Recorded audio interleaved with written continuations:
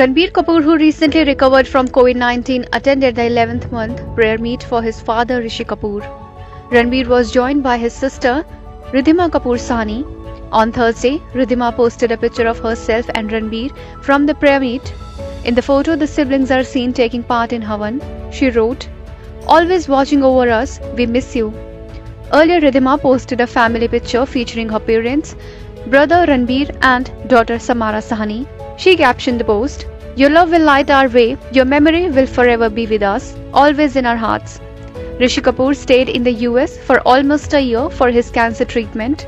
He breathed his last on April 30, 2020.